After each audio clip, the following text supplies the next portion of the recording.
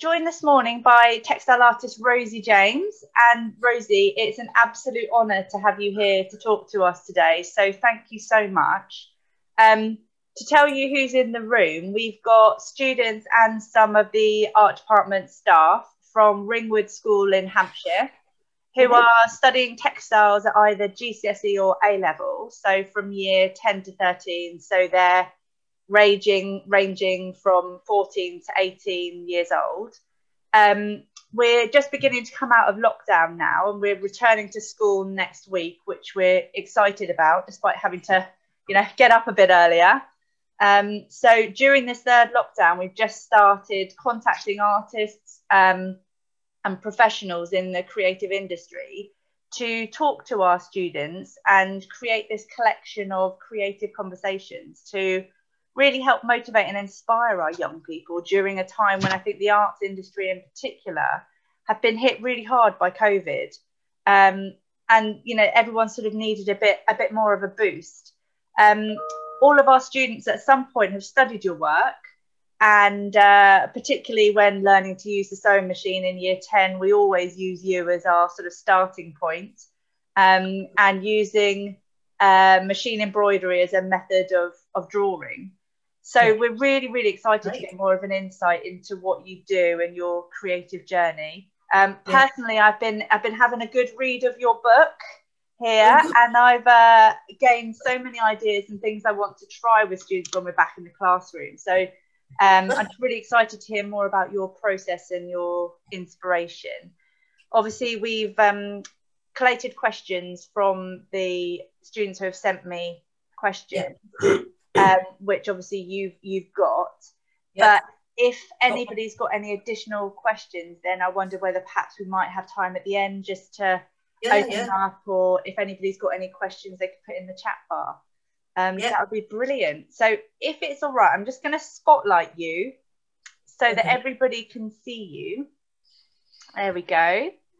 And if we just go straight into the questions, then we'd love to. I'll just start going through them, shall I? Yeah, please, that would be amazing. So do you want people to just shout out if they've got a query, or? Yeah, absolutely. Or they could put it in the chat. Put it in the chat. Okay. Yeah. Okay, right. So actually there's a lot of questions here. The first two would take me an hour just going through that, but I'll whiz through it basically. Okay.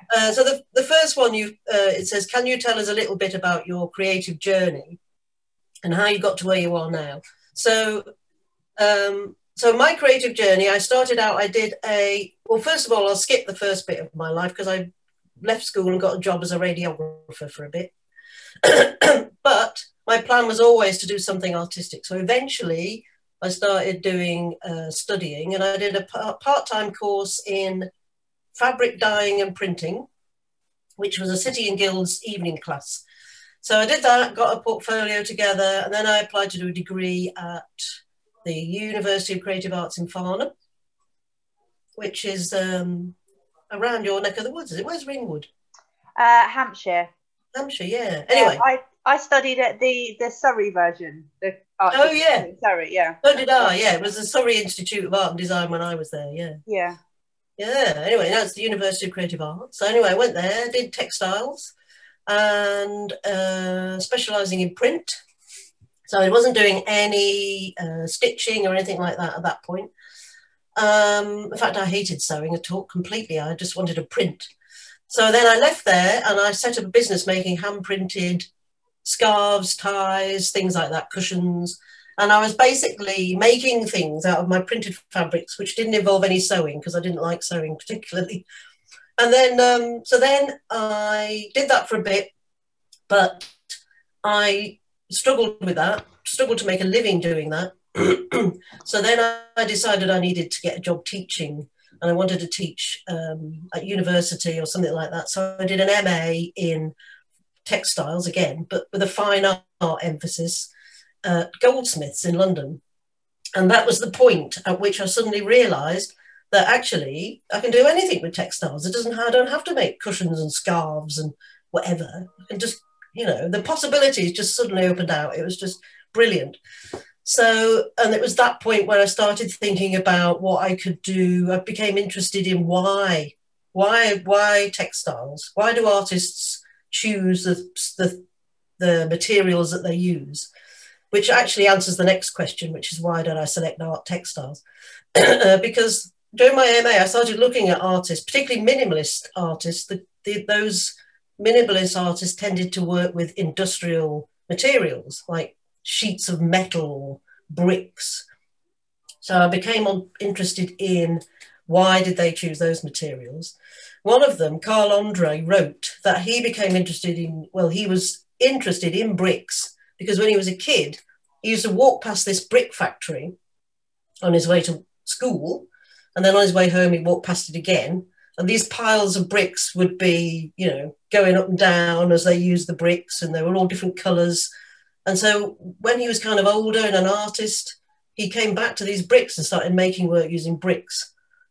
So I thought, actually, for me, looking back at my childhood, my mum was always sewing. She was always making curtains and cushions and knitting jumpers and making us clothes, you know. And she had one of those treadle sewing machines, and she'd sit upstairs in our house on this treadle sewing machine, and we'd be downstairs, and you could hear the sound of this thing, her feet operating this machine. You could hear it. And I thought it's things like that I think are coming out in my desire to do textiles, because things like the patterns of the curtains, they were like great big mad 60s, 70s kind of patterns, you know. And I just think that it's like an innate desire to do something with textiles. I don't know what it is, but you know, when you talk to other people that do it, they're like, oh yeah, I don't know why, but I'm just drawn to that area. So that kind of answers the next question, doesn't it? But so after I did my MA, I then started teaching fine art and textiles, and then kind of doing my own work alongside that. And so I started making sculptures out of fabric. But then they asked me to teach free machine embroidery at the college where I was working. And I said, well, I hadn't done it. I had no idea how to do it. And they said, well, you've got to teach it. So I had to learn how to do it. So I went on a course at the City Lit in London, and it was just a 1 week thing. I just wanted to quickly learn how to do it. But as I was doing it, I was thinking to myself, it was like a revelation. I was thinking, you can draw with this. It was just really, you know. So I started drawing with it and became a bit obsessed with it after that. And because I started looking at the artists like the great masters of drawing, you know, like Rembrandt or Dürer, and looking at their drawings, and I did a copy of one with the sewing machine just to see the difference, see what it would look like. So I kind of like became interested in making textile versions of things that are, you know, drawn or painted or made out of metal, just to see how that changes things. So the next question is, what's your process of working? What materials and techniques do you use? So I use the sewing machine. I use any fabrics I can. I generally use applique. So I tend to use now a mixture of machine embroidery for the kind of lines, and then I bring colour in by appliquing bits of fabric or bondo webbing them onto the background. But also the screen printing that I learned during my textile degree. I love screen printing. So for a while there, I got into the machine embroidery and didn't do any screen printing, but I've increasingly been doing more and more of that. And the mixture of the two, the screen printing and the stitch, is what I really enjoy. That kind of stitch line next to that flat print, it's kind of like works really well, I think. So I think I've answered, when did you start to see the value of drawing with a sewing machine? Mm-hmm. What is the story behind your artwork? I don't know. I think that'll come out as I carry on talking. Yeah, no, that's fine. I don't really know what. Yeah. Oh, anyway, well, that'll come out. Do you take inspiration from other artists? I think that's a really interesting question, because I think I take inspiration from all sorts of artists. I think I've mentioned some just there, but not necessarily textile artists. I think, you know, I find that it's I get more out of looking at artists that do other things, because then I can think about, you know, how would I do that?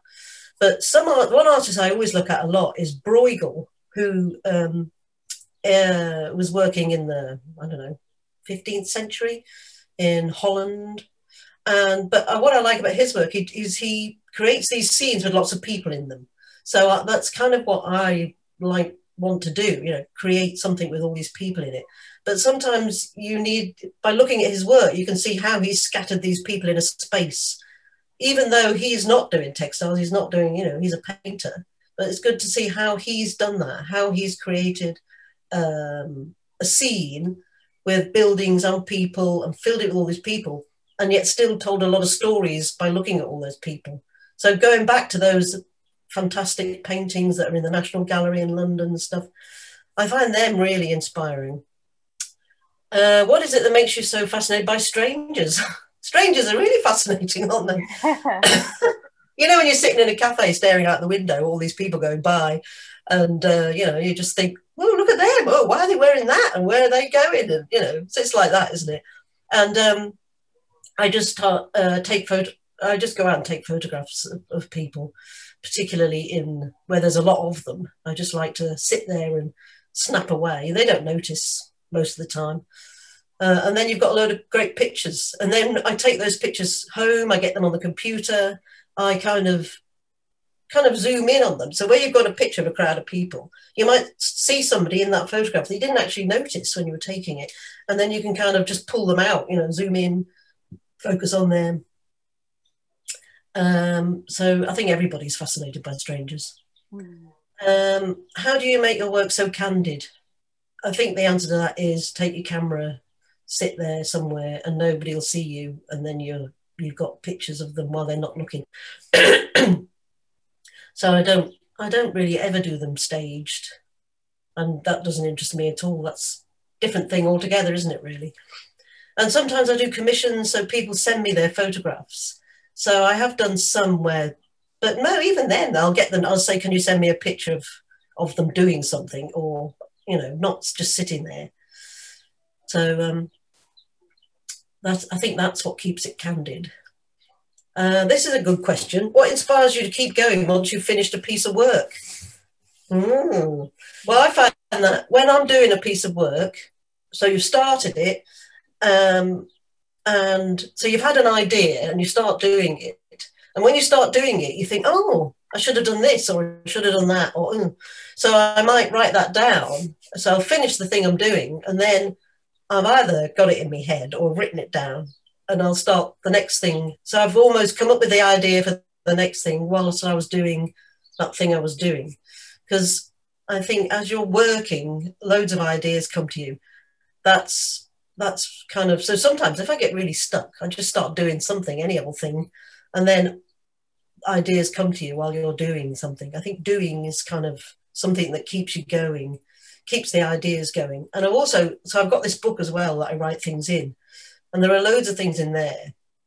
And I got it out the other day, and there were ideas, because I haven't written in it for ages, but there were ideas in there that I'd totally forgotten about. And I just thought, oh, I'll have to go back to that, you know. So there's things that if I get really stuck, I can go back to. Can't remember what they are now, but how do you mind map new ideas and decide what you want to work on next? So mind mapping, so what tends to happen is I will either get a commission, so somebody will then have an idea of what they want me to do, so then I'll have an idea of what I want to do, and then I'll sort of mock up something on Photoshop on the computer, in which case I might have an idea, but I've got to work with them, so that's a two-way thing. Or I might have a photograph that I just love and I really want to do something with. So there was a piece I did of some photographs I took in India of a load of people on a train. It was on the women's coach on a train. And what I wanted to do was mix screen printing and stitch, but have half the photograph screen printed, top half screen printed, and then just sort of go down into print, into stitch. And I had a photograph I really thought would be good. So, you know, and then I start from that photograph, I get it on the computer, break it down, play around with it. And that's that kind of thing. I think what comes to me is the idea that to break up a photograph half and half and to have it go from one technique to the other. That is the fundamental idea. And then you're off then. You've got loads of things that you can do that with, that you can try that with. Where did I go? I forgot what the question was. Can I jump in there, Rosie? If you've got when you're working, do you see what it's going to look like before it's done? Or do you not have an idea in your mind of what it's going to look like? No, I do. I have a clear idea of what it's going to look like in my head. But it doesn't necessarily it doesn't necessarily turn out like that. But I do. I have a clear idea of what I want it to look like, or what I think it's going to look. Yeah, no, I have an idea in my head of what I think this is going to look like. If I do this, this, and this, it's going to look like that. And that's what I want. So I start off down that road, but then you realise, oh, actually, you know, if I do that, that's not really working. That's not quite, you know, you kind of then tweak it, or, you know, and so it ends up being somehow nearly what you wanted it, but maybe slightly different. But yeah, I do tend to have a sort of, it's the sort of, I come up, like I'll have an idea and think, yeah, I want to do that photograph. I'm going to print that top half and I'm going to stitch the bottom on. And then I do have a kind of image of, so that's, so in your head, you've got a kind of image of what you think that's going to look like. Yeah, but it doesn't really, it evolves, doesn't it? And then sometimes that the end result is actually better than you thought it was going to be. Sometimes it's not like you thought it was going to be and you don't like it, but it's still good. You know, somebody else will look at it and go, because they don't know what was in your head originally, that they, you know, so, but most of the time I'm happy with the results. So, how do you feel your work impacts on the textile scene? I've no idea. No idea. Is there a scene? I don't know. Yeah, it's an interesting question, but I don't think I personally think about things like that, and I don't think anybody does really. I think you just do what you have to do, what interests you, without worrying too much about whether it's going to. Obviously, you want to sell your work, but I found that if you try to make something you think is going to be sellable, well, for me anyway, I'm just rubbish at that. I think this is going to be brilliant. People are going to buy these, you know, and then nobody does. And then you make something you think is rubbish, and people. So I've got no idea how my work impacts on the textile scene. I don't know. I don't even know how you would evaluate that, really. So let's go on to the career. When and how did you start making money from your work? Wow. Well, when I did my degree, I started up the business making hand printed things. I was making money selling those things, but I had a workshop, I had business rates, I had rent, I had all this stuff. And I didn't make it. I made enough money to cover all those things, but I didn't actually make any money after you took all your expenses out. Wasn't making anything, which is what made me think I'm going to have to do something else here. I need to teach as well. So then I started teaching, and then I started doing this sort of drawing with the sewing machine. And the first piece I made with that was interesting because I put it in an exhibition, and it sold immediately, which was unusual because I hadn't really, you know, thought.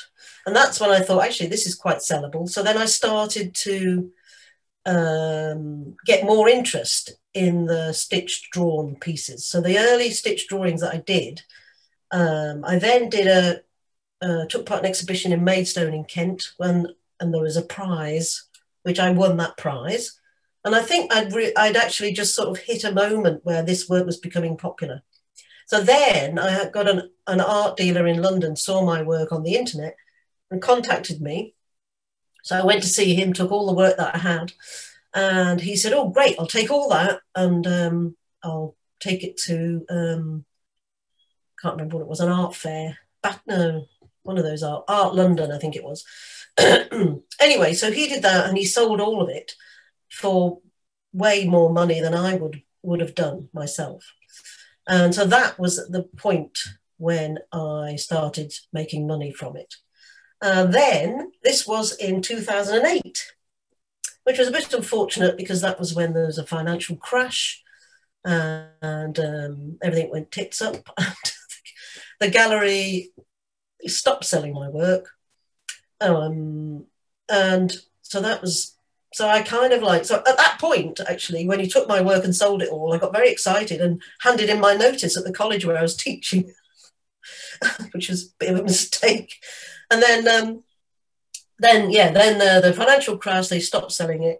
And I went back to the college where I'd been working. Fortunately, somebody had gone on maternity leave, so got my old job back there.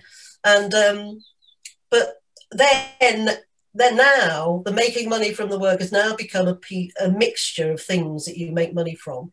So it's not just from selling work, which I still do, not at the prices that art dealer was selling it at, but never mind, a lot more than I used to. So you sell work, I run workshops, a lot of workshops, they're good fun, and they, that's good income. My teaching job at the college, I got made redundant from that a couple of years ago. So, but now I just teach wherever. So that's always good. Commissions. I get commissions from a couple of art dealers working with hotels, one in America and one here. So a couple of times a year, I'll get a commission from them, and they're great because they're always big pieces and they're quite exciting to do. And they're usually in cities, so I get to screen print elements of the city and stitch lots of people. And so commissions, exhibitions, I sell stuff in exhibitions. What else? Sell stuff on the internet. So it's huge. So now it's become a sort of like loads of strands that you get money from. It's still not I wouldn't, I don't make a lot of money out of it.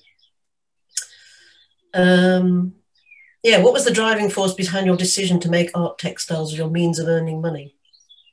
I think the thing is, you want to do this, to want to make a living doing this, because I'd spent a few years before working as a radiographer. And throughout that whole time, I knew I didn't want to do that. I wanted to do something creative. I wanted to work.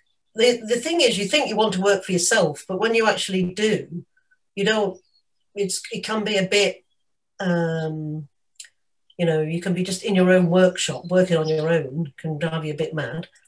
But actually, I find that now, if I do a lot of different things like teaching and workshops and exhibitions, you're actually out and about quite a bit. So it's good. And it's nice to be in that position to do your own work at your own pace and, and make some money from it, make a living from it, yeah.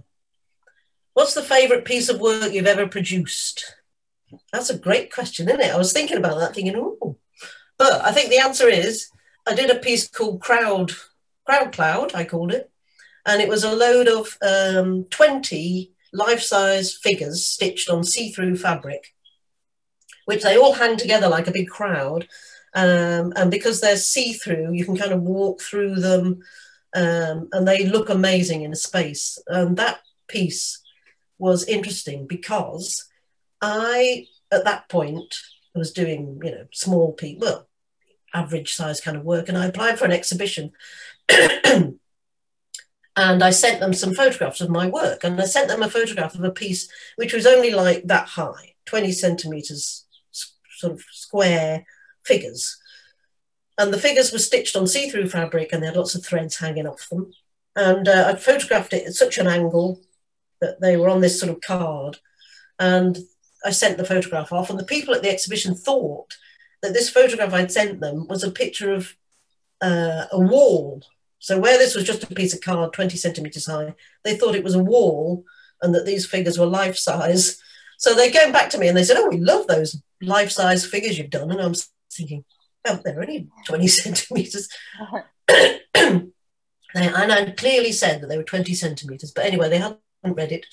And so I had to disappoint them and say, I'm sorry, but they're only small. And then, anyway, they were fine with it. But they're all really focused on getting to the train station, and so they didn't notice me at all. Took loads of pictures, and I wanted them to look like commuters, and I wanted them to hang in the space, and I wanted them to look serious, like they were coming straight at you. And they did. They looked exactly like that. It was one of those things that just came out really well. It came out even better than I thought it would. You know, like we were saying earlier about when you've got an idea, how you think this is going to look like. This looked way more interesting than I thought it would, because it fills the space, and every space that you put it in is different. And it's been all over the world, people exhibiting that. I've sold a few of the figures in there, but yeah. And so that's my favourite piece of art, piece of work of mine anyway. What's the most you've ever sold a piece for? Yeah, that's interesting. I think the most is, I did a very large piece in Salford, Ordsall Hall. That was £11,000, but that's the most. On average, the art dealer guy, when he used to sell my work, he sold pieces that are about 100 by 80 centimetres for about £2,000, I think. But now I sell them for half that myself.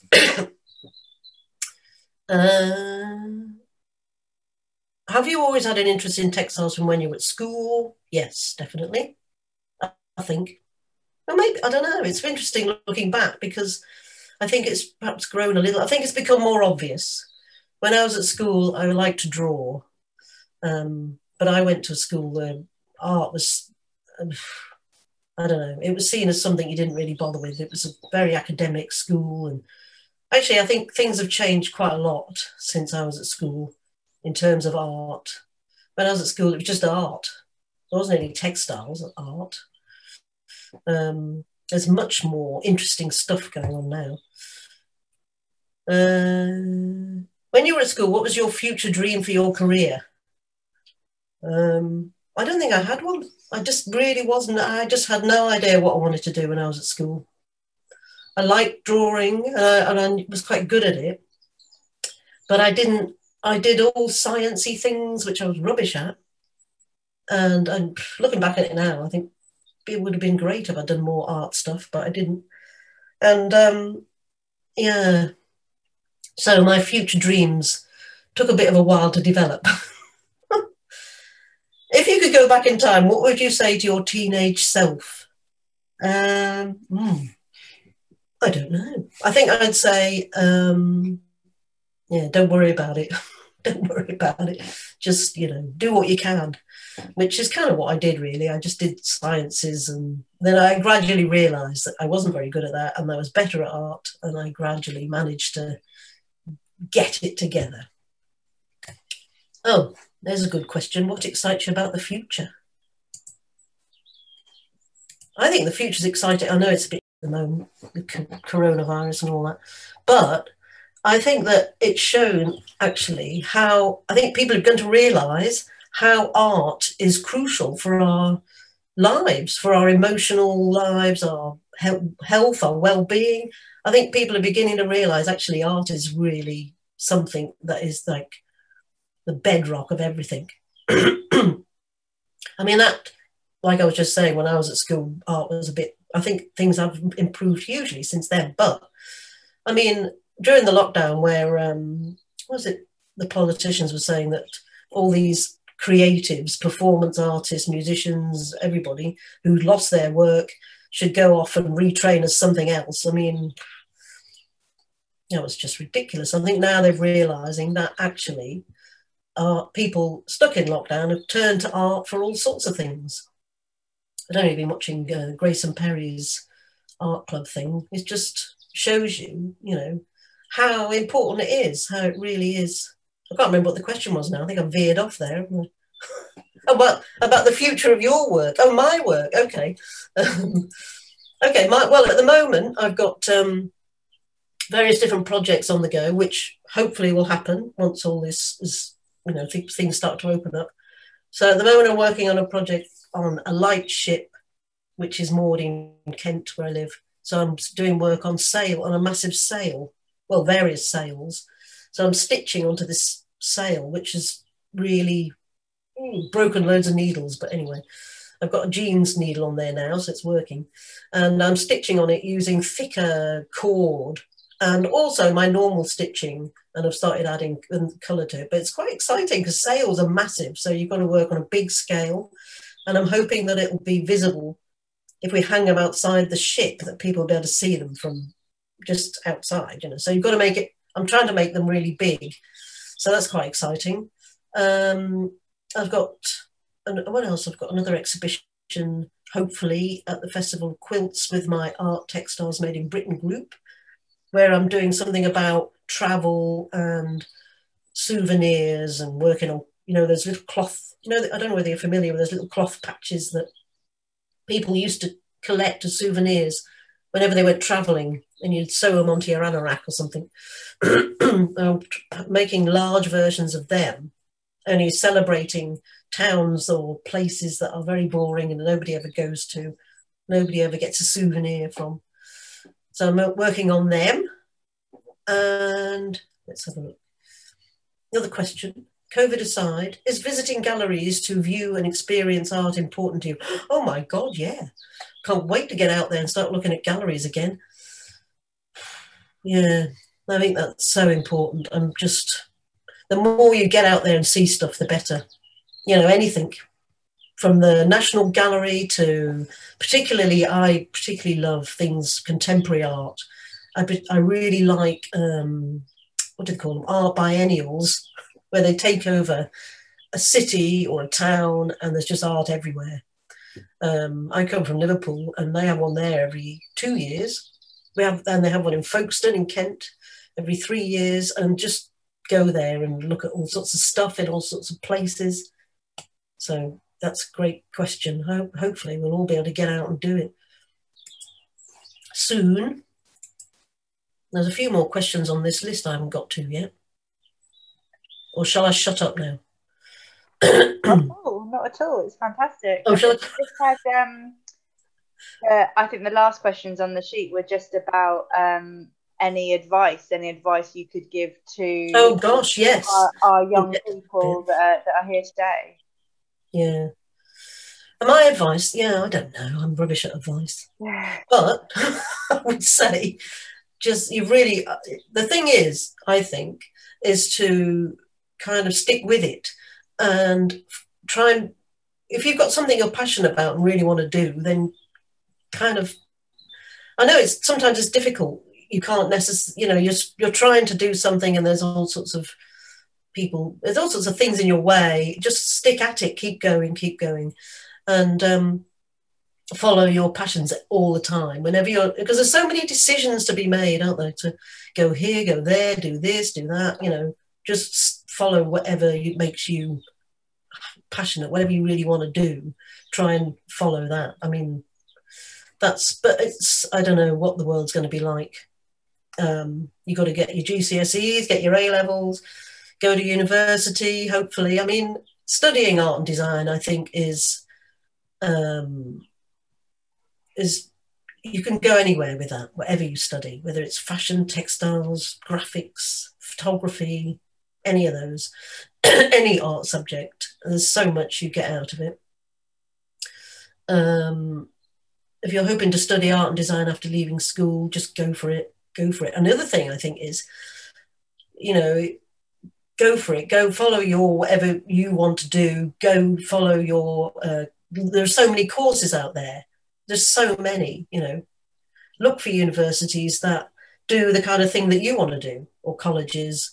Look at their degree shows. I would really go online, look at all their degree shows, because look at the work that they produce. And then you can clearly see then what kind of thing they do and whether that's the kind of thing you want to do. And there's it's all there online, you don't have to particularly go there, just look at all the work. But if you can go to a degree show, an actual real live degree show, get out there and look at it. Go to New Designers as well is a good thing to go to, which is on every year, usually in July in London, and all the colleges, most of them are there showing their work, so you can see everything all at once. Is that the Graduate Fashion Week? Is that Graduate Fashion Week? That's another thing. Yeah. You've got Graduate Fashion Week, but New Designers is more for textiles. Oh, okay. Textiles and all design courses. It's more design based, I think. So and they have 2 weeks. The textile stuff is 1 week, and then this following week is other stuff like furniture and 3D design. But what's good about it is that they're just, every college, university you can think of is there. and you can compare them. You know, you can go from one stall to another. It's a bit like full on. Your head is to see all that textile stuff on places, but a bit mind blowing. But and that's as I say, it's in July, and it's usually in Islington in London at the New Design Centre, I think it's called. No, Business Design Centre. Okay. Or because it's would have not happened last year, you probably find there's more stuff online now than there used to be. So if you Google it, new designers, you'll probably find they've got a lot of their stuff online now, which means, you know, it'll be easier to look at all that stuff. And the last one, in one sentence, what do you believe is the intrinsic value of studying art? That's a great question. I mean, that's a whole degree's worth of subject, isn't it? That's the question that we've been asking to all our artists. I mean, it's. I think basically the intrinsic value is what we've sort of touched on earlier about how art is essential for sort of well-being and emotional, mental health. And I think if you study it, I think that has something that's come up during lockdown, how important it is. So I'm kind of thinking that there'll be a lot more emphasis on that once we come out of this, and that a lot of jobs and opportunities will be coming up as people become more aware of the value of this. I mean, another thing I forgot to say about income was I do get income from the Arts Council. You know, I get funding for projects. So a lot of the time, as an artist, you have to be quite proactive. You can have an idea, and you don't have to wait for somebody else to offer you it. You know, you can have an idea and apply to the Arts Council and say, "I've had this idea," and if they like it, they might fund you to go ahead and do it. And so I think a lot of people will start getting funding to put on things which are promoting art in health and well-being and stuff. And I think that is the intrinsic value of studying it, because, yeah. That's a bit of a vague answer, isn't it? No, not at all, not at all. Oh, thank you so much, Rosie. Does anybody else have any other questions? I think we've given you a lot of questions, so we've probably covered most of it. But does anybody else have any questions that they would like to ask, either in the chat bar or through putting your hands up? Because I'm just looking to see if I've missed anything out. There's nothing else on the chat bar. I don't think anyone else has got their hands up. So I think you've covered it all. But, I think so. Thank you so much. Just on behalf of everyone, a huge thank you for your time and your inspiring words. I think, you know, it will continue to inspire our students for many years to come, and it's been really lovely to have that insight into your work. So good luck to everybody, I think, when you're all going back to school. And yes, correct. Yeah, I wish I was going back to school, to be honest. Looking forward to getting back in the classroom. Get back in there. Ask you one very quick question on a practical point of view. How do you work if you're working on a sale? How on earth do you get that under your sewing machine? Oh, I'll have to show you a picture of me grappling with that thing, because I've just got a little domestic sewing machine, like an old one. No, it's not an old one. It's a Bonina. Yeah. But it's the kind of ones they have in schools, actually. Yeah, we've got. It's I have to roll it up to try and shove it underneath, but then it's still billowing about all over the place. So I'm sort of got my head in there, and you can hardly see me under this thing. Yeah, I really need a proper. But it's working. I'm managing to do it, so it's actually quite easy to sew on. Brilliant. Yeah, get an old sail, I would say, and have a little play. I mean, you can cut it up. I mean, I cut up one of the sails. I did cut it in half, but it's still massive. They are massive things. Yeah. Amazing. But yeah, anything, you can shove anything in a sewing machine, basically. Whenever, just scrunch it all up down and shove it in. That would be my recommendation. If and anything, just try it. Anything at all, just try it. If you break a few needles, then that's, you know, I'm now using a jeans needle or a leather needle. They're really heavy duty, which seems to Fantastic. be good. Brilliant. Well, thank you so much again, Rosie. And yeah, we will all be keeping an eye out for this artwork on the sale. Yeah, well, I'm on Instagram there. I'll be posting pictures of it. Brilliant. As I go. Yeah, I've only just started it, so who knows? Oh, exciting. Yeah. Okay, great. Well, Thank good you luck with again. everybody. Thank you. Yeah, and thank you for having me.